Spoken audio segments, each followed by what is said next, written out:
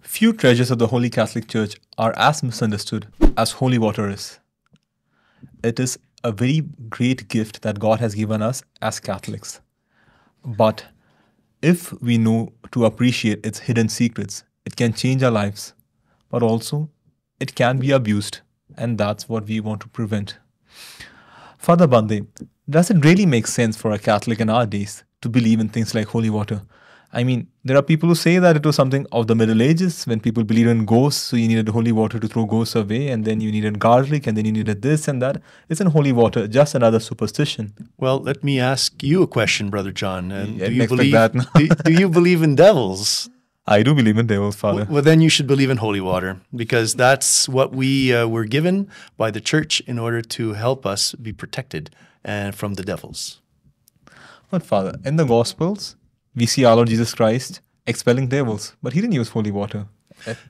That's true. That's true. Well, but he did use water. Let us remember before celebrating his first Mass, when he washed the feet of his disciples. Yeah. He did bless the water, and he did wash the feet with his disciples in order to begin and introduce, all right, the Last Supper and the first Mass. So holy water dates from the 1st century of the Church. It's a sacramental, all right. That is an image of the sacraments. Let's remember that we have 7 sacraments in the Church, but we have hundreds of sacramentals. Sacraments, what are sacraments? Sacraments are those gifts. It's a gift, a sign, an outward sign that gives us grace from God. All right, that's what the definition of a sacrament is. Now, a sacramental is something that is presented, given to us by the Church in order to help us prepare ourselves to receive the sacraments. So it's something that is given to us by the Church in order to prepare ourselves and to protect ourselves from the assaults of the devil, and to prepare ourselves to receive the graces from God with the sacraments. So, holy water is one more sacramental, I agree. But what is, I guess, each sacramental helps us in a specific way. What is specific to holy water, differentiating it from the other sacramentals? Well, I think to begin with, the substance, water. Let's remember that God, in Genesis, when he created the world, he created the seas. And then our Lord Jesus Christ, when he was baptized, he sanctified all of the waters here on earth. So water is also used for the spiritual regeneration. It's used for baptism. So in the 1st century, all right, and for many centuries after that, holy water was only blessed at one moment in the year, and that was at Easter, for the baptism of those people who had been prepared at that time.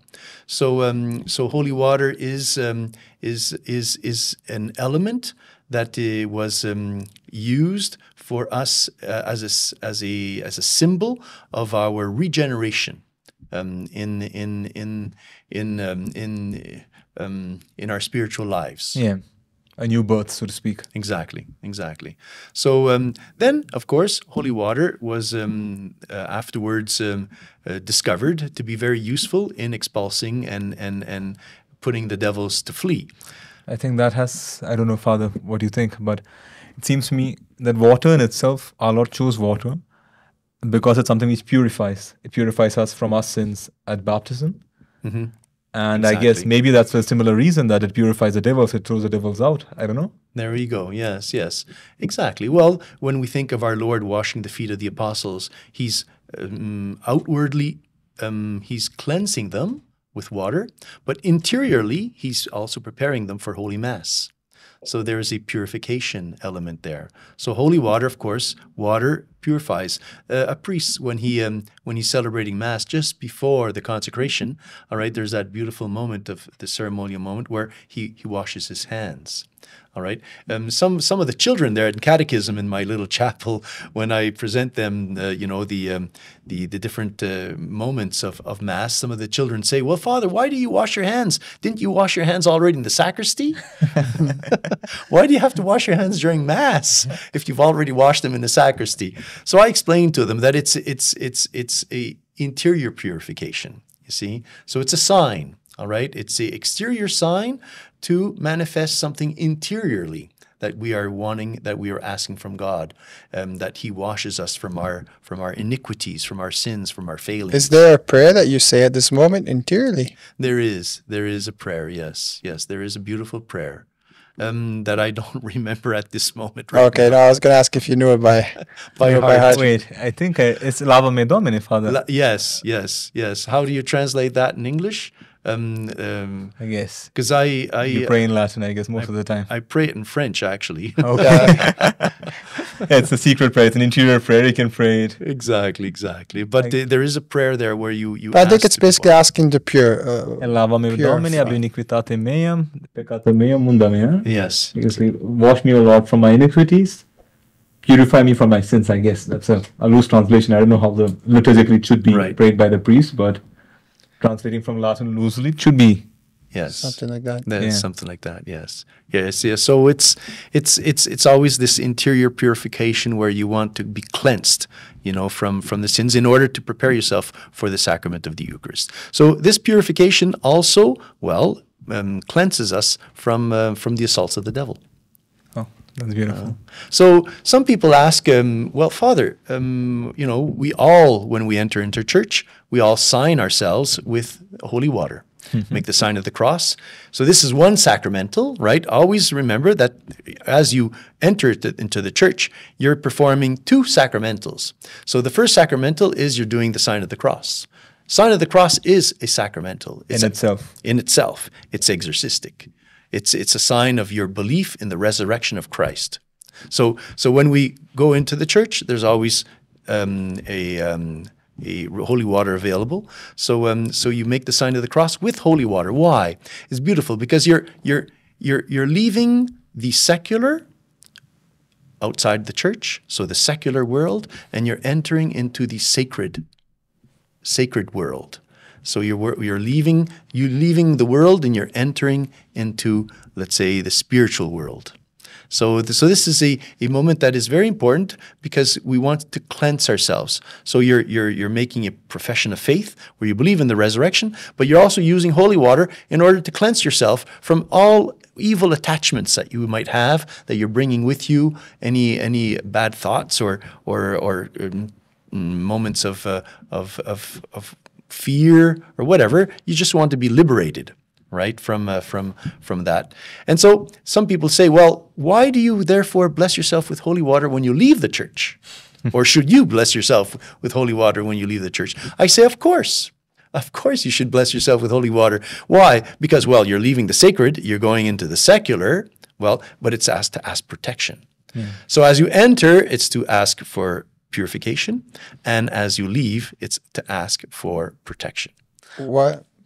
Oh, please, Brother John. Go ahead. No, while you were speaking, Father, I was thinking that many times we're kind of unconscious of why we do certain things. So many times we enter the church, we bless ourselves with holy water, but we don't really know why we're doing it. We're not making that interior act of faith. For example, right.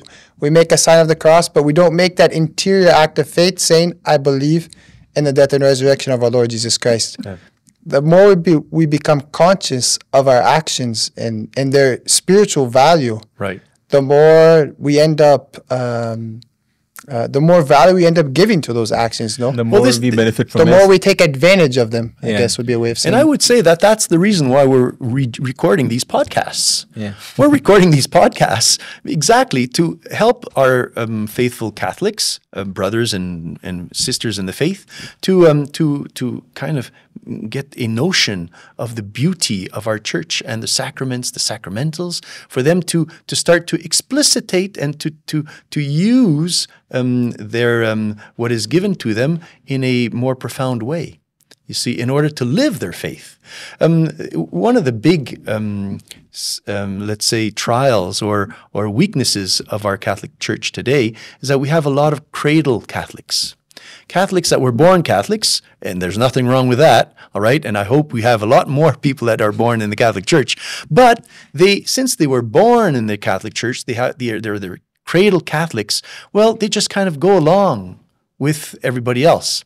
And they never kind of dive into their faith. They do the catechism, they do their formation to receive the sacraments of life, so baptism, first communion, confirmation, and there may sometimes marriage, but then they kind of just relax in their faith. Relax in their faith. And that's why we are recording these podcasts, in order for our cradle Catholics to become faithful Catholics, you see, to become convinced Catholics, and to love their faith and to live their faith and to grow in their faith. So this is why, I think this is really nice. And holy water is something that we should try to use and have at home. It's not something that is only used in church. When you enter the church or when you leave the church, you use holy water. No, go to the sacristy. Ask there in the sacristy. They have recipients. They have containers there. There's always containers with holy water available. Ask for holy water there to be able to take back home, because you can use holy water at home. Father, let me ask a question to Brother Morgan. Brother Morgan, how many years have you been in the Heralds now?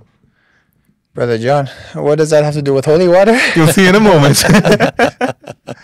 No, Brother John, I joined the Heralds in 2014, so almost 10 years. Okay. 10 years ago. So it's in our rule that we need to always carry holy water with us. All the Heralds, we always have in our pockets a small bottle of holy water. I'm not going to ask you if you have yours on you right now. I have mine. And when we go to bed, we always leave a tiny bottle of the holy water next to our bed, where we can always reach it. Fine. Now, Father just said that we need holy water not just when we are in church, but at all moments. And that's what we do. Mm-hmm. So tell me why we have this. What's the use of having holy water? In church, he explained why. And at home, when you're asleep, when you're doing anything else, what's the use of holy water then? Well, I think it's exactly for that reason that Father stated beforehand, is that it protects us. Because we're on this earth to be tried, to go through trials. And trials can happen to us, temptations can happen to us at any moment of the day. So if there's a certain time in the day or at the night you wake up, you could be having a bad dream, or you wake up and you want God's protection, bless yourself with holy water. Or during the day you have holy water on you, the devil's going to maybe tempt you less. So I think it's almost just like the same way we wear a miraculous medal all the time, or we wear a scapular. I think holy water is another weapon that God gave us, a shield against evil and a weapon against evil, where we are protected. We have God's protection. Okay, so let me ask you, Brother Morgan, a question also to better understand what is holy water. You spoke about the scapular. So there's the brown scapular, there's the green scapular. These sacramentals given to the church, or crucifix, or an image of Our Lady. These are all sacramentals. Yes, they're all sacrament. There's hundreds of them. Thanks be to Our Lady. Reading the Bible is a sacramental. Exactly. Having the rosary, having a rosary in your pocket, miraculous medal. These are all sacramentals. Well, somebody might ask you, well, Brother Morgan, aren't those your lucky charms? Lucky charms. It's been a lot of years since I've had lucky charms. So what's the difference between a lucky charm and a sacramental? Could you help us on How that? would you define a lucky charm, Father? Well, a lucky charm is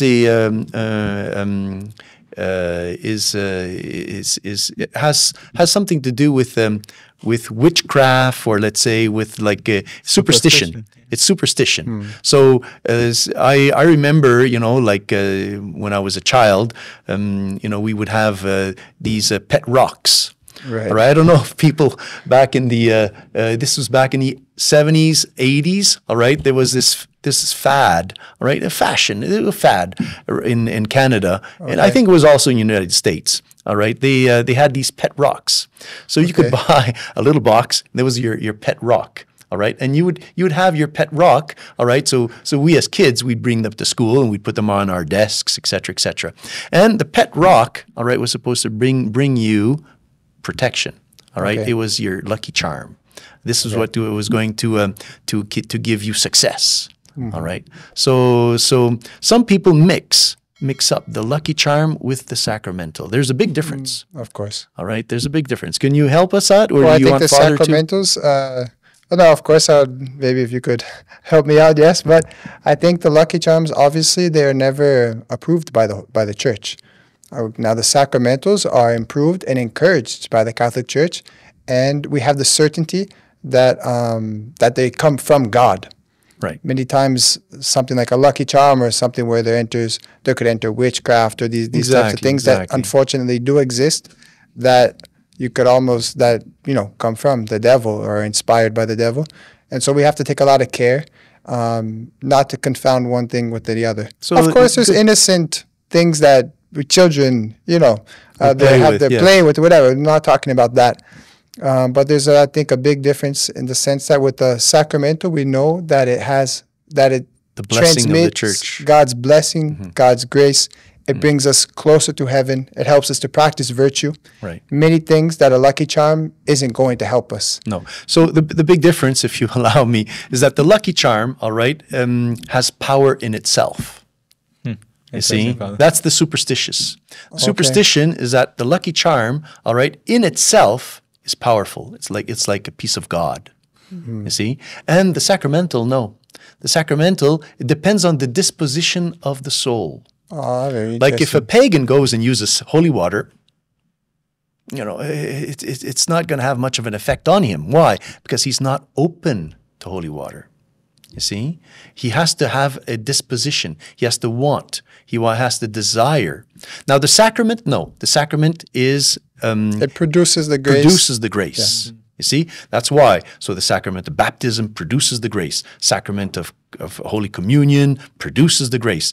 Now the sacrament of holy water or of the scapular, no, that depends on your disposition. But it's a blessing from God, is where we are asking God to unite ourselves to Him through these objects. You see, they are kind of intercessors for us. They remind us of the power of God, of the presence of God, of the love of God that He has for us. But Father, can I make an objection to what you just said? Yes. Okay. So holy water, I've always heard that holy water has the power to forgive venial sin. In fact, there are many saints who have said that. Traditionally, they say that when you bless yourself with holy water, your venial sins are forgiven. But then this is something which is proper to the sacrament of confession. If the holy water can do it, it has power in itself, doesn't it? Yes, yes. Well, it's with regards to your disposition. All right. Once again, I say if a pagan goes and crosses himself with holy water, he's not going to be forgiven of his sins. Because he's doing it out of theatrical. Let's say why he's doing it. Yeah, it's something artificial. Yeah. So, but if a Catholic goes and crosses himself with holy water, yes, his venial sins are forgiven, and this is out of the power of God's mercy. God gave us this grace, allowing us to, because the venial sins, let us remember, they are venial, and even the just man sins 7 times. So we have disposition, we have the means to be able to erase the effects of venial sin by using the sacramentals. It's not only holy water, just the sign of the cross will also cancel the venial sins, or that the blessing of the priest in the beginning of the Mass, right? He goes and blesses us. That also kind of cancels the venial sins. So all the sacramentals have this power. It's interesting that we should always remember that the sacramentals are let's say offered to us as a manifestation of God's love and of His mercy to us. Yeah. Now, holy water, all right, contrary to the sign of the cross, like if you do the sign of the cross, you have a sacramental and you're using the sacramental.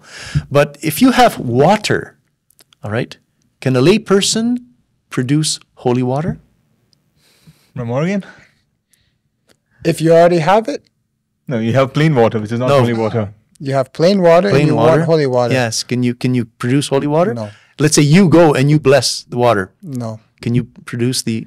No, unfortunately not. You need an ordained minister. Exactly, Brother Morgan. So the first ordained minister that has the power to bless holy water is the bishop. He's the ordinary, all right? So he's the one. He's the first one. And then after that, he delegates to the priests and to the deacons. You said in the past this was done only once a year. Once a year on Easter. Yeah? Incredible. Yeah, Wow. yeah. Holy water was it was the Easter water. I remember when I was a child, it was that tradition also already still existed, where the first, let's say, when the sun would rise, people go to the rivers and gather some water. Yeah? It would be To have this blessed for the in year. Canada. Yeah, it would be Easter water.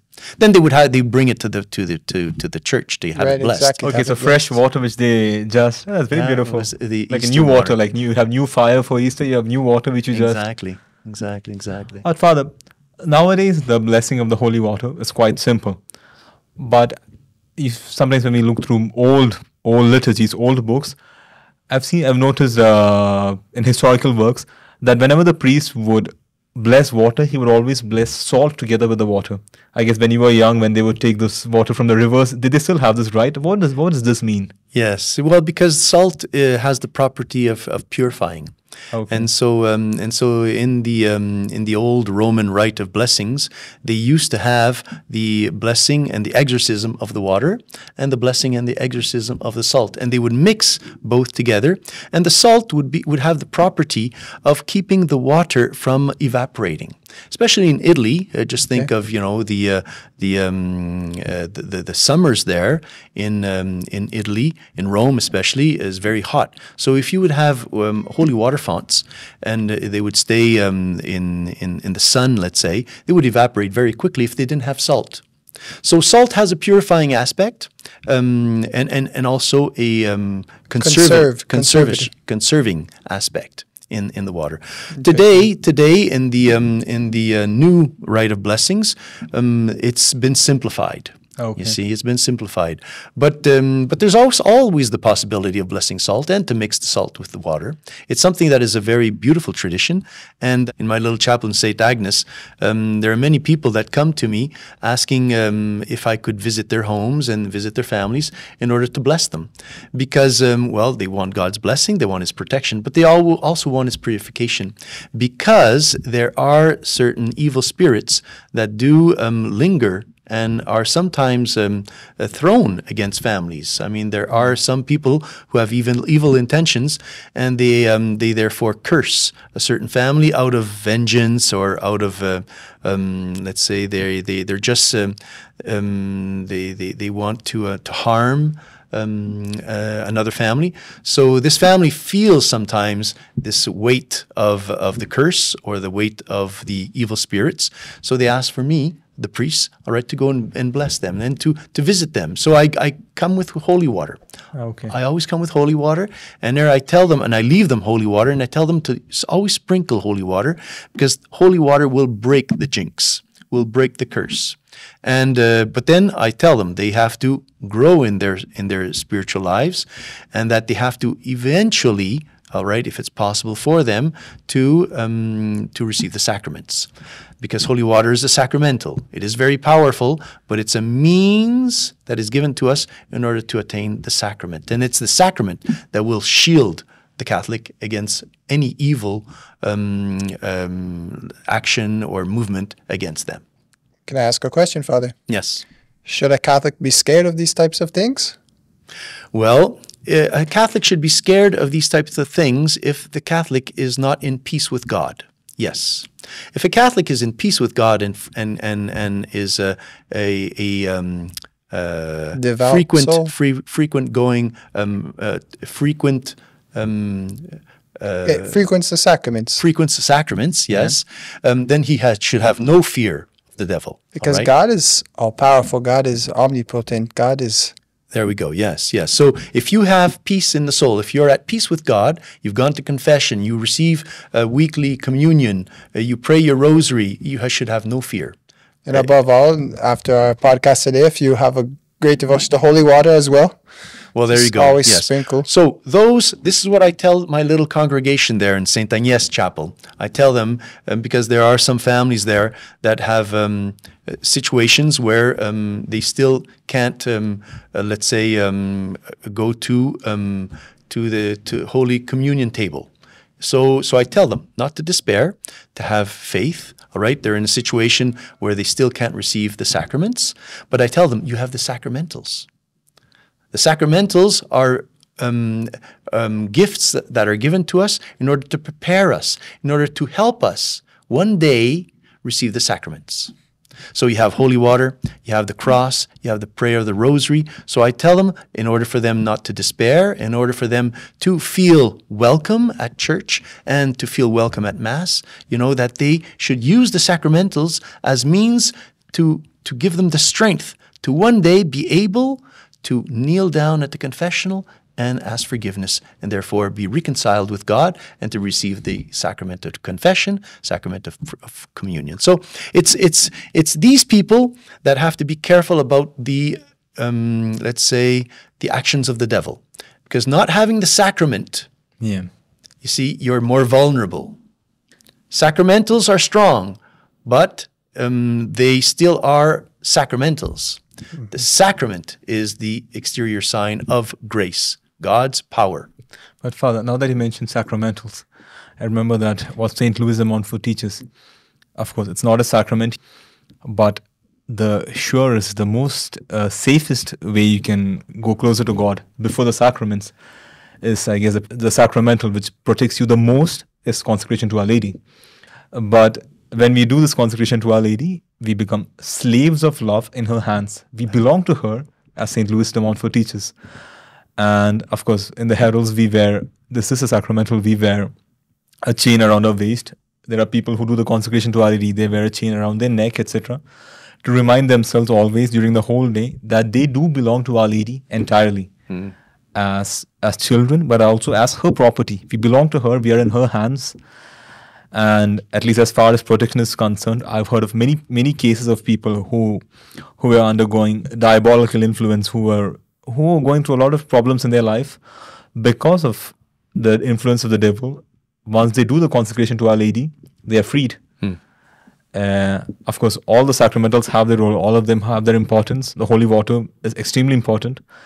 But also, if somebody requires help, not that if somebody is under the spell of the devil, but if somebody requires help in belonging entirely to God, I guess the best thing the person can do is to consecrate yourself through the hands of Our Lady. I mean, absolutely, absolutely. This is very well remembered, Brother John. This is actually one of the other devotions that I suggest to my parishioners there in my little chapel, who, for various reasons, are not able to receive the sacraments yet. So I tell them, listen, you can receive the sacramental of consecration. Consecrate yourself as a slave of love to Jesus, to our Lord, as a slave of love through the hands of His Blessed Mother Mary.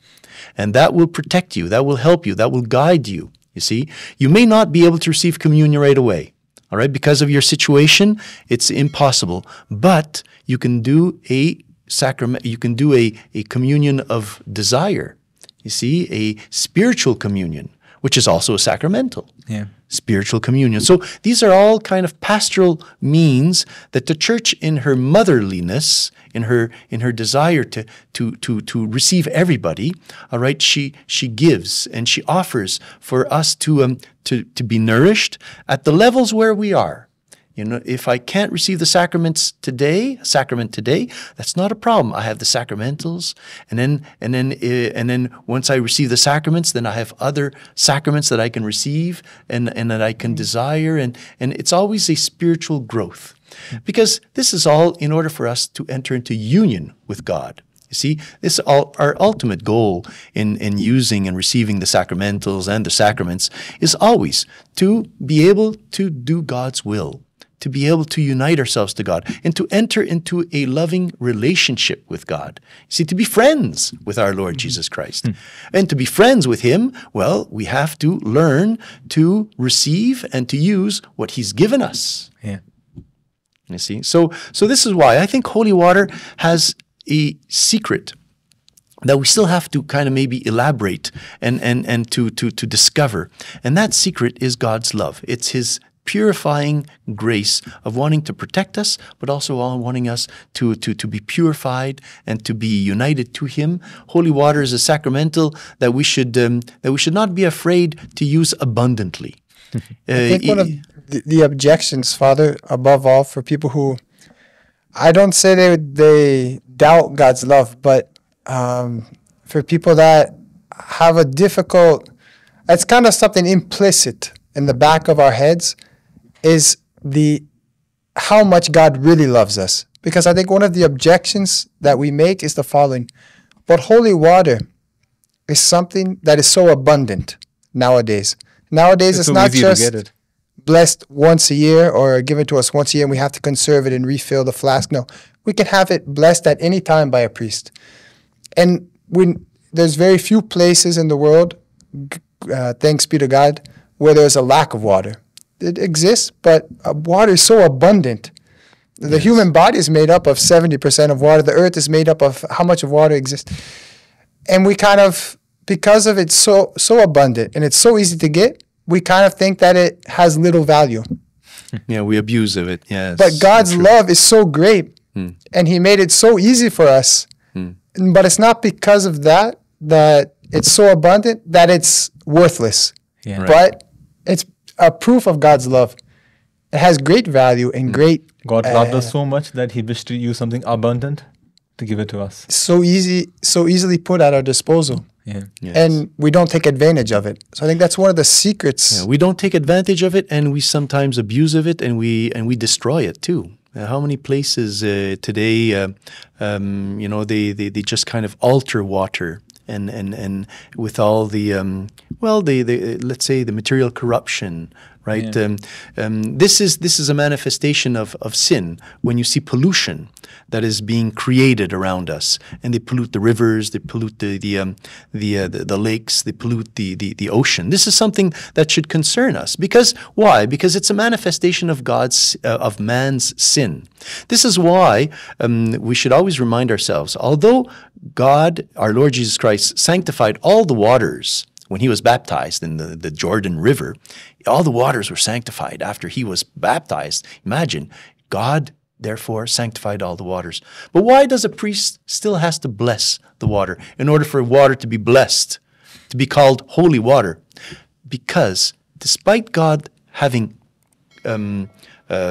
blessed all the waters, well, that blessing was broken by man's sin. And it's being broken continually. And being broken continuously. That's a whole different outlook on pollution, right? I mean, And many that's times spiritual we think pollution. about There you go. pollution because of the biological and this and that, but as an offense to God and Yes. kind of destroying God's beautiful nature that He gave us Yeah. for us to And also, come closer to it's Him. more than an act in itself. It's always a consequence of sin. When let's suppose in the Middle Ages, when you had a community of saints, they would not do activities which would lead to the destruction of nature. They would use of nature, and it was given for man to use, They would transform nature. into something more beautiful, something more beautiful. sublime. Yes. The whole of many huge parts of Europe were marshlands, were dirty, were unhealthy places, which were saved by the monks. Yes. They worked over there, they transformed it into healthy places, they planted over there. So they took something which was naturally unhealthy or naturally dirty, they purified it, they sublimed it. But in our days, we find man who takes something which is pure, given by God, and then we, like you said, it's a manifestation of sin. When Yes. man starts sinning, all of this follows. Pollution is something that we should be concerned about, and that we should refrain from doing. We should be in harmony with nature and not be destructive with regards to nature, because nature is a symbol of God's love. Let's always remember that our body is part of nature, and that's why we have to respect our body. Why? Because we are living temples of God. So creation is not something bad. Creation is positive. Yeah. You see, and we should therefore want to protect our creation, the beauty of nature, but not adore nature. Like some people today have kind of shifted towards embracing the trees and being adorers of nature and not wanting man, saying that man's the problem here in nature. No, no, we're Catholics, we're Christians, we believe in Genesis. You see, so we see nature as a manifestation of God's love that is being offered to us in order for us to use, in order for us to progress in our love, in our union with God. God made nature for man to use and for man to sublime, including water. Exactly. Among all the other things. Water, yes. If man, anything you do outside of this is wrong. If I make nature superior to man, then I'm wrong. But then again, if I destroy nature, which is given for man to sublime and to use, that is wrong as well. So Father, unfortunately our time is almost up. So it's been a very wonderful conversation talking about holy water. I'm sure all those who are watching us, it's been very useful for all of us. Okay, well, I would just like to remind everybody to use holy water all the time, not to be afraid to bring holy water back home. Use it in your day-to-day lives. You can put it in your food. You can use it at all times. Why? Because these are sacramentals. So holy water is a sacramental that was offered to us in order to unite ourselves better to God. It's our manifestation of devotion. It's a pious act of love where we want to have something holy around us, and holy water, being blessed by a priest in the name of Jesus Christ, becomes holy. It really does. And can expel all the devils and all evilness around us. So I wish you, therefore, to grow in devotion to holy water, to use it abundantly, and may God, therefore, in His love, bring you always closer to His sacraments, which are the true, manifestations of His grace and of His love. Thank you, Father. So can you give us your blessing? The Lord be with you. And with your spirit. And may Almighty God bless you, the Father, the Son, and the Holy Spirit. Amen. Amen. Salve Maria. Salve Maria.